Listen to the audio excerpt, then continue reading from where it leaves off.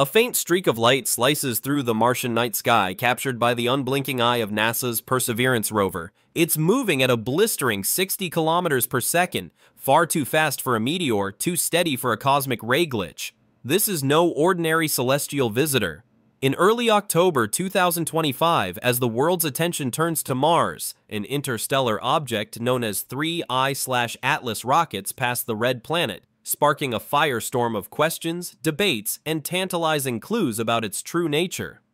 What is this object? Why did Mars's orbiters go silent when we needed their images most? And could a mysterious green flash, fleetingly caught in a single frame, rewrite everything we know about interstellar visitors? Buckle up, space enthusiasts, because today we're diving deep into the enigma of 3I/Atlas, a cosmic puzzle that's gripping scientists and amateur astronomers alike.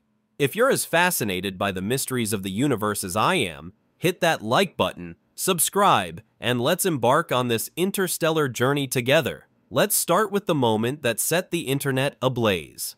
On October 2nd, 2025, Stephen Burns, a respected amateur astronomer known for his meticulous approach, posted a 9-minute time-lapse video stitched together from Perseverance's raw image archive.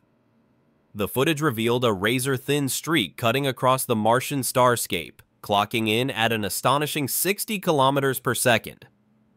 To put that in perspective, NASA's Parker Solar Probe, the fastest human-made object ever, hits 192 kilometers per second only when it's slingshotting around the sun's gravity well. Out at Mars, where 3I/Atlas was zipping by, such speeds are the hallmark of interstellar objects, wanderers from beyond our solar system. Burns didn't just drop the video and call it a day. He meticulously overlaid the frames against a star catalog, calibrated the plate scale using known star separations, and checked timestamps for consistency. His calculations confirmed the streak's motion matched the predicted path of 3I/Atlas almost perfectly. But here's the kicker. He urged the community to replicate his work or tear it apart. The result? A viral surge with tens of thousands downloading the frames, running their own analyses, and lighting up forums with heated debates. Share your thoughts in the comments. Do you think this streak is the real deal, or could it be something else entirely? The amateur astronomy community didn't waste a second. Within hours of Burns's post, hundreds of analysts were poring over the Perseverance data, trying to confirm or debunk the 60 kilometer per second streak. Some stacked the frames with custom scripts and claimed success, even spotting hints of secondary fast-moving objects in the October 3rd data. Others, using different processing pipelines, saw nothing but noise. The debate turned into a digital battleground, with accusations of overfitting and artifact hunting flying back and forth. Then, at 0003 UTC, a bombshell. One group's animation revealed a brief green flash in the frames.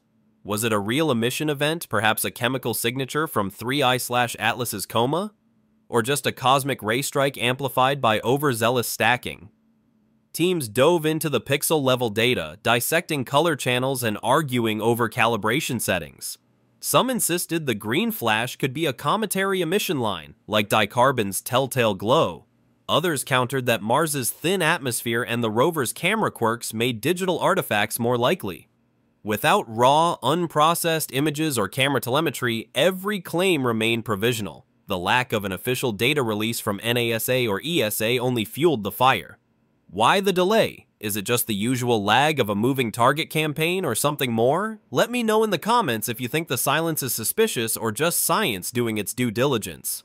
Mars, for a brief window in early October, became the solar system's best vantage point for observing 3I/Atlas. Three orbiters, NASA's Mars Reconnaissance Orbiter with its HiRISE camera, ESA's Trace Gas Orbiter with CASIS, and Mars Express with HRSC, were tasked with capturing the interstellar visitor as it passed 3.9 million kilometers away, about 75 times the distance from Earth to the Moon.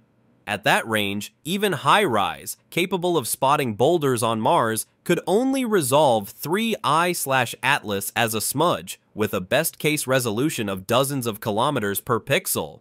The orbiters faced a daunting challenge. Their imaging sequences were reprogrammed using updated ephemeris data to track a target moving at breakneck speed. Each exposure was a gamble.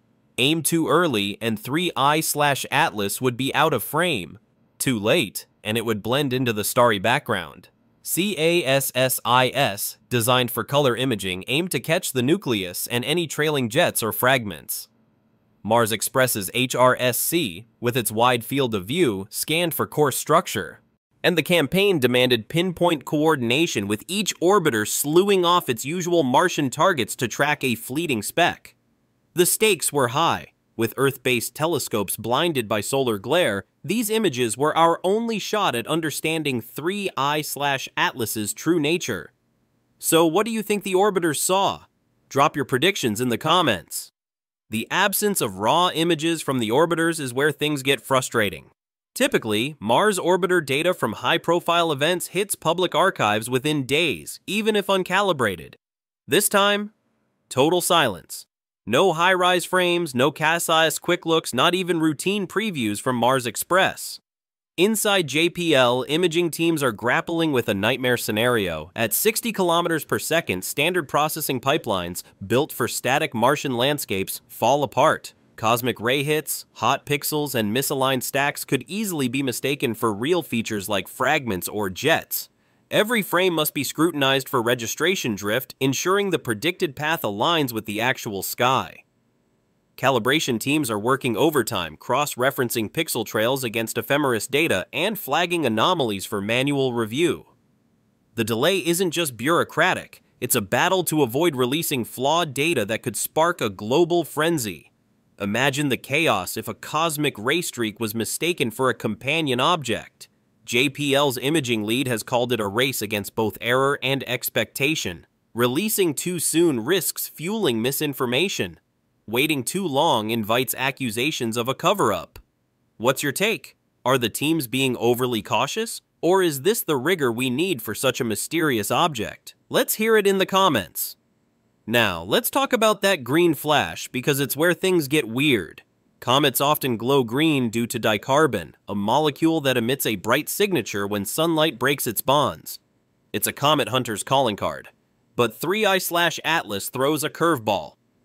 Early reports from Perseverance's frame stacks claim a fleeting green flash at 0003 UTC, suggesting dicarbon in the coma. Yet provisional spectra from Mars Express and the Trace Gas Orbiter tell a different story. The expected dicarbon emission bands are weak or missing, replaced by a volatile mix heavy in carbon dioxide and low in classic carbon chains. A green flash without dicarbon is a chemical paradox. Spectroscopists are urging caution, noting that without time-locked calibrated spectra, the flash could be a digital artifact from stacking or color correction. The only way to resolve this is with raw orbiter data, pixel by pixel, to confirm whether 3I/Atlas is rewriting comet chemistry or just tricking our sensors. What do you think this green flash could mean? Is it a new kind of interstellar chemistry or just a camera glitch? Share your theories below. The spectral data from the Mars campaign only deepens the mystery. Mars Express reports an emission fingerprint dominated by nickel, not iron, a reversal of what we see in solar system comets. Nickel lines, usually faint, tower over the spectrum, defying standard formation models. Then there's the volatile mix. Carbon dioxide outgassing dwarfs water vapor by an order of magnitude, the opposite of what we expect from a comet heating up near the sun. The jet geometry is equally bizarre. Orbiter images, even at their coarse scale, show a sharply defined plume blasting sunward, an anti-tail rather than trailing away. Dust models can't explain the steep brightness gradient. Simulations suggest only a massive, dense nucleus, on the order of 10 billion tons, could sustain such a plume without spinning apart. Yet 3I/Atlas's trajectory shows no non-gravitational nudges from jets or outgassing, hugging its predicted arc with eerie precision. These anomalies, nickel-heavy spectra, CO2-dominated coma, and a massive, stable nucleus, push natural comet models to the breaking point. Could 3I/Atlas be something more than a comet? Let's discuss in the comments. The plot thickens with a provocative claim from Avi Loeb, a Harvard astrophysicist known for bold ideas about interstellar objects. His team ran orbital models, backtracking 3I/Atlas's path to see if it crossed the sky coordinates of the 1977 WOW signal, a 72-second radio burst at 1,420 megahertz. The hydrogen line, long considered a gold standard for potential extraterrestrial signals. Their Monte Carlo simulations put the odds of this coincidence at 0.6%. Rare, but not impossible. Loeb argues that an object moving at interstellar speeds through the WOW signal's coordinates deserves a radio follow-up. SETI researchers, ever cautious, point out the pitfalls: positional uncertainty, the vastness of the sky, and the risk of seeing patterns where none exist. Still, the hydrogen line's narrow-band nature makes it a prime candidate for artificial signals.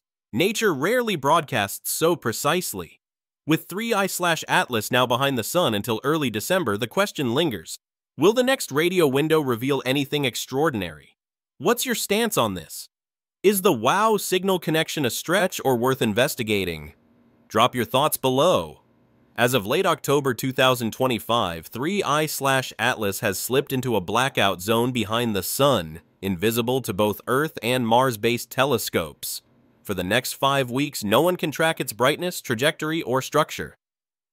This isn't unusual. Perihelion often blinds observers, but it's agonizing for a community hungry for answers.